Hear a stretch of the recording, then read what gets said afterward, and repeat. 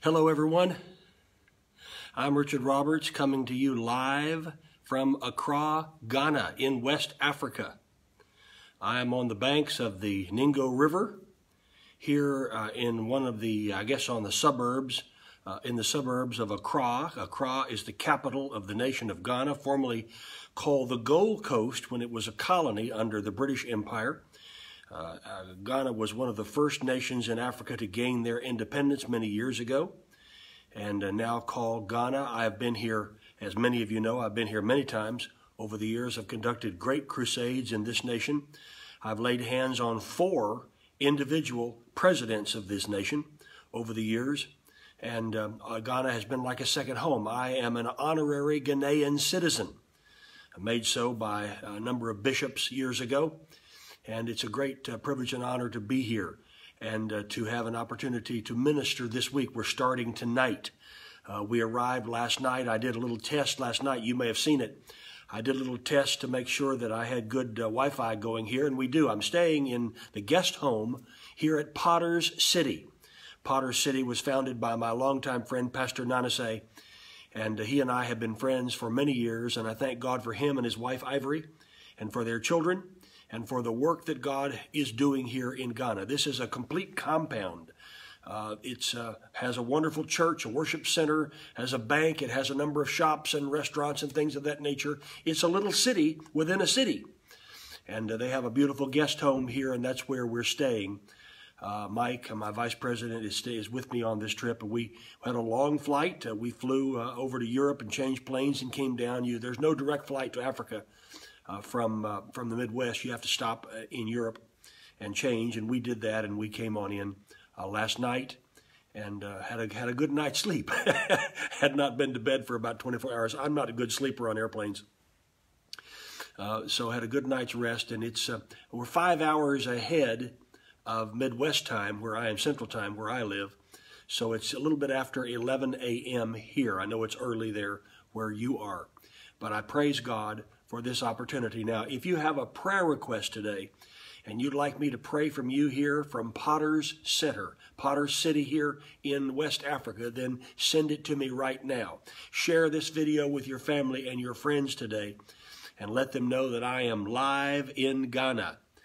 This is something that I have looked forward to for a long time. As I said, we're starting tonight and we'll go through Sunday here, and there are pastors who have come from all over the world. As a matter of fact, I just heard a pastor who's come all the way from Canada just for this meeting and expecting healing prayer. And I was ministering, or I should say, talking on the phone with my longtime friend, Pastor Hank Kuhneman, who has a very powerful prophetic ministry. He prophesied over me, over some of the things that would be happening while I was here in Africa this particular trip. And so I thank God for that. Those of you just joining us, I am live in Accra, Ghana. It's a little bit after 11 a.m. here on Wednesday, and I praise God for an opportunity to be here in Africa. Africa has been like a second home to me. I've been coming to Africa since, the first time I came, I believe, was in 1973. So many, many times. I probably have made at least 30 or more trips to Africa during all these many years. And I have preached in many, many countries, from the north to the south, from the east to the west. And I'm on the west side of Ghana, the west side of Africa now, in the nation of Ghana, right on the ocean. And I thank God for this. Welcome to all of you who have just joined me. As I said, if you have a special prayer request, send it to me. I can send my prayers to you from where I am to where you are, because there is no distance in prayer. God is here where I am, and he's there where you are. I was thinking about the ministry tonight and what the Lord wanted me to do. And for the past several days, I have heard the Lord saying the word perseverance. Perseverance. I have that in my spirit. And I think part of that may have been because of something that happened this last weekend. I mentioned it on my Saturday night phone call. If you were on the phone call, you already know about it, but I've not talked about it yet on Facebook or anywhere else publicly. But I thought I would share that story tonight, and because I'm going to share what happened to me last week, I thought it would be appropriate for me to share with you today here on Facebook. We had quite an experience this past weekend. Lindsay and I went up to St. Louis on Friday because Lindsay had been invited to speak at a women's conference at Church on the Rock. Church on the Rock in St. Louis is pastored by David Blunt and his wife, Kim. And Lindsay had been there a number of years ago in a women's conference, and we're going back again. And she wanted me to go with her. I was getting ready to go to Africa, and she said, well, why don't you come go with me to St. Louis, and when you come home, you can head to Africa. So I traveled with her. We flew up. And when we got there on Friday, the service for her, Lindsay's service was Friday night, this past Friday night. When we got there, we no more than landed, and I turned my phone back on. You know how you have to turn your phone off when you're on the airplane. I turned my phone on, and I got an email immediately from the airline saying that our flight home on Saturday had been canceled. Well, everyone, America knows what happened with the air crash that was in Africa over in Ethiopia a week or two ago, and how the 737 MAX planes had been grounded. Well, apparently our flight was affected by that, so our flight was canceled. And we began looking around trying to find a flight back home, because I had to get home immediately because I was getting ready to go to Africa. And there were no flights available. Everything was sold out. And so here we are, we're in St. Louis, and Lindsay's going to preach Friday night. We planned to fly home on Saturday morning and get prepared, because I was leaving to come to Africa on Monday morning, and I had a few things that I had to do at home, including celebrating one of our daughter's birthday on Sunday. Our daughter Olivia had a birthday on Sunday, and we wanted to be there naturally for that. So now here we are. We're going to minister, or at least Lindsay's going to minister. I'm going to be one of the only men among hundreds and hundreds of women. Actually, David Blunt and I sat on the front row, and I think there were 3 men that I saw in the service. David and I were 2 of them. We started looking for flights, and everything was sold out. Because it was spring break, across schools across the country, and other people were booking all the flights, and there was no flight. There was no flight home.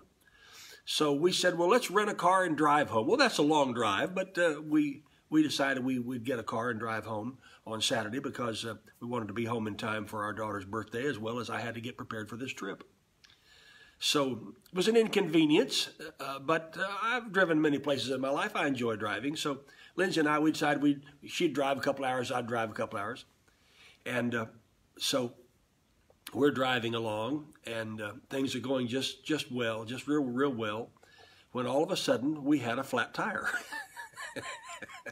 Now, it was on Saturday afternoon, and in little small rural Oklahoma towns, which is about where we were, the tire shops, we discovered, close at noon.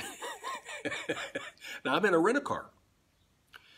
And we pulled off the side of the road. Lindsay, we were taking turns driving. She'd drive a couple hours, I'd drive a couple hours. You know how you do, you switch back and forth. And so I needed some help. Now, I'm not a very good mechanic. Lindsay will tell you that I don't have a mechanical bone in my body. But anyway, I'm out there, we're trying to figure out how to get this tire off and get the little donut tire on. And a guy came out of this convenience shop where we were parked and said, let me help you. And so I was grateful for the help. So we finally got that tire. Well, I should say he helped get that. Okay, let's just say it straight. He got the tire off. And we got the donut on. And a little tiny donut tire, you can't drive very far on it. And meanwhile, we're making phone calls all over that little town, trying to find a place that was open that had a tire. All the tire shops were closed. Well, the Walmart was open. So once we got that donut tire on, we drove a couple of miles up to Walmart, and I went in the back service area, the auto area, and the man came out, and he looked at the situation, and he went through his whole store of tires and found that he did not have any tires like that particular size. And we couldn't find anything else that was open. And I'm thinking, I need to get home, and my daughter's birthday, we had plans on Sunday morning, and it's already now 2 or 3 o'clock in the afternoon on Saturday, and I'm still probably 3 hours from home. And I'm praying, and all of a sudden Lindsay burst into tears, because it's her daughter's birthday. She knows I'm going to Africa. She knows she's going to be home for a while by herself. And I mean, have you ever just had seemingly everything go wrong? And we couldn't find a tire, and Lindsay burst into tears, and a man and his wife walked up and said, "What's wrong?" And they began they recognized Lindsay. Well, Lindsay's got tears running down her face, and she says, I'm so sorry, I'm embarrassed, that I'm crying. And the lady said, well, how can we help you? She said, well, we can't find a tire. All the tire shops are closed. Well, we immediately got on the phone again, and the Walmart guy was helping us. And pretty soon we found there was one tire shop in the town that opened. It was open. And we called over there, and the guy had one tire that was the size of this tire on this rental car. And so we had to find out how to get over there, so we got directions, and the man and his wife said, well, just follow us. We live in this area. We'll take you. We know where that is. So they drove us over there, and sure enough, the man had a tire, and we got it on, and we got home.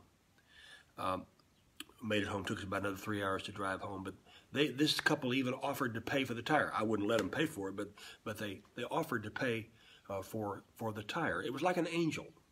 The man helped me change the tire, and this couple were like angels. You know, I think we entertain angels unawares from time to time in our lives. They just showed up at the right time in our time of need. But I'd said to Lindsay, and I failed to mention this a minute ago, I should have, I failed to mention that when it looked like it was the worst, when it looked like we were going to wind up having to spend the night in that little town because there was no tire to be found, I said, Lindsay, we're going to persevere. And I give you my word, I'll get you home. And that was a word of faith that came out of my mouth. I've been having words of faith like that all my life. I remember once when I was a little boy, when I guess I was 6 or 7 years old, and my sister was 4 or 5, and at that time, as little children, we slept in the same room, had 2 beds in the same room. And I remember one night it was storming, and my sister was crying, scared by the storm. And I leaned over toward her bed, and I said something that I didn't even realize what I was saying, but it came out as a word of faith. I said, go to sleep. Jesus is awake all night. I didn't realize it at that young, tender age of 6 or 7, however old I was, that I was giving a word of faith. And she quieted down and dried off her tears, and she went to sleep because Jesus is awake all night. Well, I've got news. He's still awake all night. And we can make a Holy Ghost decision to persevere. Sometimes things happen in life. The Apostle Paul had it happen to him. I mean, he wound up in a storm, shipwrecked on the island of Malta for months and couldn't make it to Rome. But he had a word from God. God had said to him, you're going to light the lamp of the gospel even in the household of Caesar. You're going to minister to Caesar and his family. And you're not going to die in a ship on the Mediterranean. I remember years ago, Lindsay and our children were little, and we were in a hotel in California getting ready to preach. And it was 5 o'clock in the morning, and all of a sudden a major earthquake hit. And the hotel that we were in began to shake and rattle and roll. And it awakened us, and we were jolted out of bed, and naturally we ran for our children. And you know, you know, at a time like that, you're not supposed to use the elevator. We were up on like the 17th floor of this big hotel. We're scheduled to preach a few hours later, and we're going to get up and get dressed, and now all of a sudden we're jumping out of bed with an earthquake. And I'm running around trying to catch my children, you know, and everybody's scared, and you know how you get an earthquake, and the floor is shaking, and the pictures are falling off the wall, and the first thought you have is, this is the end, you know how your mind works. And the devil began to say, you're going to die, you're going to die, you're going to die. You're never going to go to all these places, you know. And the Lord spoke to me and gave me a word of faith. He said, I've called you to 40 nations, and you've only been to 11. And you're not going to die in an earthquake. Those are defining moments in our lives where your faith just perseveres. Well, this past Saturday, our faith persevered, that we weren't going to allow anything to stop us from getting home. It didn't look like for a while that we were going to get home by Saturday night for a special celebration with our daughter. Didn't look like it. And a lot of times things don't look like they're going to work out. But God has a way of working those things out in our lives. I remember the story in the Bible of the woman who had a demon-possessed daughter. I think it's in Matthew chapter 15. And she came to Jesus beseeching him. Now that word beseeching means she really laid it on him concerning her daughter. The disciples had already told her, Jesus, send her away. You know, she cries too much. And Jesus wouldn't answer her.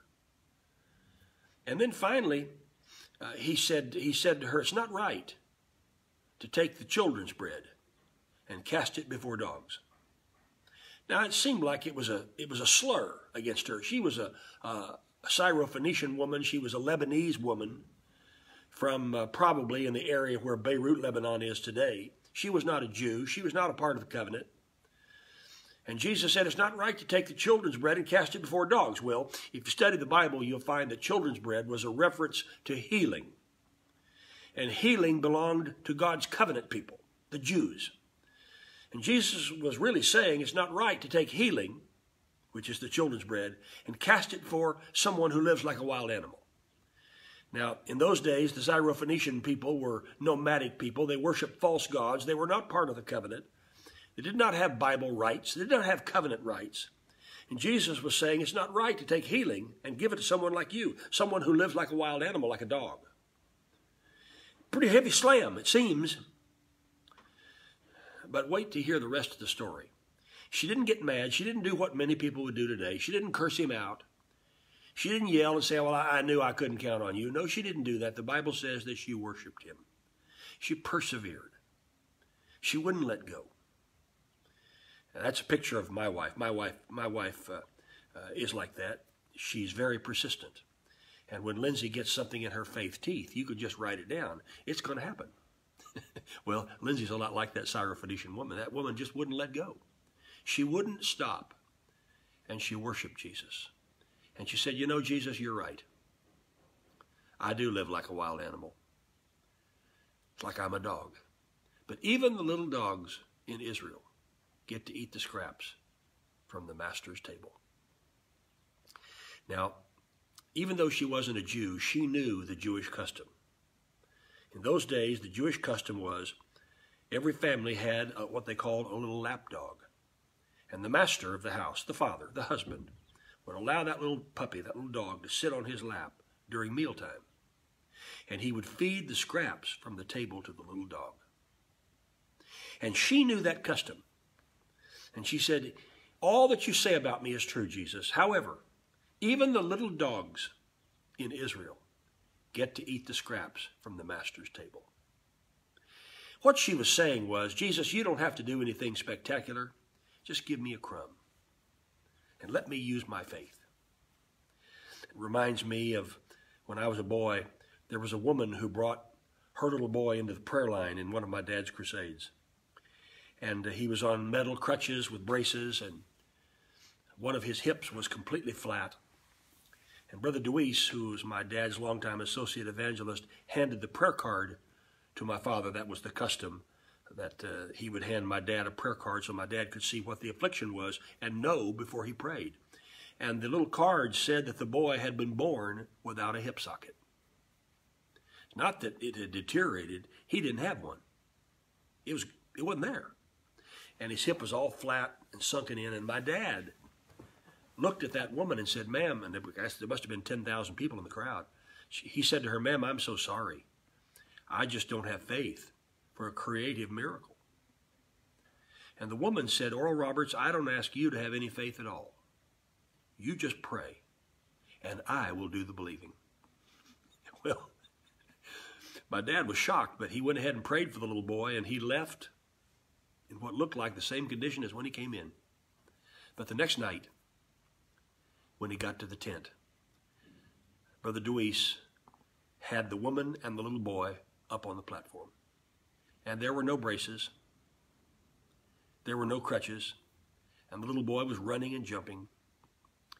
And my dad walked up to the platform and called the little boy over and put his hand where he had put his hand the night before. The night before, it was all sunken in because there was no hip socket. And in the night, miraculously, supernaturally, God had created a hip socket. And the little boy was running and jumping like any normal boy. That woman had said, Jesus, you don't have to do anything spectacular. You just give me a crumb. Let me believe. And Jesus said something to her that he only said to one other person. He said, "Woman, great is your faith." Now, the only other time he said that was to a Roman centurion who'd come to him in behalf of his military aide, who the Bible says was grievously tormented with paralysis. Only twice did Jesus use the words great faith. Once to a Roman army captain, and once to this Syrophoenician woman. And Jesus said to her, "Woman, great is your faith. So be it done unto you, even as you have believed." And Jesus healed her demon-possessed daughter and cast that spirit out. That woman had perseverance. Just like Lindsay and I persevered this last weekend when it looked like there was no way we were going to get home. I may minister on that tonight here. We'll see how the Lord leads. It'll be a wonderful crowd tonight of people, and I'm expecting lots and lots of miracles. As I said, there are several prophetic words that came forth this weekend concerning me here in Ghana. But I've got news. The same God who's going to perform miracles here, the same God who helped me and Lindsay to persevere this past weekend after it looked like we weren't even going to be able to get home, the same God who helped that woman in the Bible persevere when she said, "I'm going to keep at it, Jesus, until I get my miracle." The same God is available to you right now. He hasn't changed. He's the same yesterday, today, and forever. And so even though there are thousands of miles between you and me right now, if you're in the United States or Canada, or maybe you're in Africa today, or maybe you're in Asia, or maybe you're watching in Europe, wherever you are, there's no distance in prayer. The same God is right here. And it's time for you and me to persevere and stay with it in the name of Jesus. Father, right now, it's not by might, it's not by power, but it's by the Holy Spirit that I pray this prayer. And my friend, I come against anything and everything that's unlike God that has tried to attach itself to you. I curse it. I bind it in the name of Jesus. I pray for God's healing touch upon your life. And I send the word to you according to Psalms 107, verse 20, which says, He sent His word and healed them and delivered them from their destruction. I send the word to you now. And I believe God for you, for a miracle. Praise God. Praise God. I am expecting a miracle today for you. Hang in there. You say, well, Richard, I'm holding on to the end of the rope. Well, tie a knot on it and hold on. I'm at the end of my rope. Tie a knot and hold on. Praise God. The darkest hour is just before the dawn, but the dawn is about to break. And I praise God. I pray over you today, expecting the miraculous in your life. And I thank you for praying over me. In just a few hours from now, we'll be in our first service here in Ghana, and I'm so looking forward to tonight and all through this week. I'll be ministering here throughout this week, then I'll be coming back to the United States next week and praising God for His miracle touch in the people's lives. And I'm praying over you. And you can send me your prayer requests here on Facebook. I'll be laying my hands on all these prayer requests as I always do. Or you can also contact me online, oralroberts.com/prayer. oralroberts.com/prayer. You might want to check out our entire website, oralroberts.com, and see all that's available to you. You can go on over to our bookstore, oralroberts.com/bookstore. Or for your prayer request, oralroberts.com/prayer. Get your prayer request to me. Lots and lots of things getting ready to happen. In just a few weeks from now, I'm going to be premiering a brand new book on our television program. I won't say any more about it. It's at the printer now, getting ready. I'll be writing about it in my April letter, as well as talking about it on television, something that's brand new. And it'll be available the first week in April. I'll tell you more about it. I'm very, very excited about it. Lots of things are going on. Lindsay's back at home. I talked to her late last night after I arrived and talked to all of our children and prayed over all of them. And I'll be communicating with them each day as I'm here. Thank you for your prayers. Every prayer that you pray over me is greatly appreciated. Oh, thanks. The effectual, fervent prayer of a righteous person availeth much. I thank God for your prayers, and I thank God for all of your support of this ministry. Every time you sow a seed, you help me in all the things we're doing for God. Praise God. I'll see you next time. By the way, tomorrow in the United States time, 12:30 Eastern, 11:30 a.m. Central Time, Lindsay will be live on Facebook with her Lindsay's Thursday Pray Day. She's going to have to be her own cameraman tomorrow because I'm not there to help her. But I know she'll do great. And I'll be watching her, let's see, 11:30. Yes, I'll be watching her. It'll be early my time, but I'll be watching her tomorrow. So be sure and don't miss her Facebook tomorrow. Praise God. I'll see you next time, and I might give you a couple of extra reports this week as things happen here in Ghana, so be looking for it. Keep all your notifications on so you can be notified if I decide to do something again live. God bless you. I'll see you next time. Bye-bye.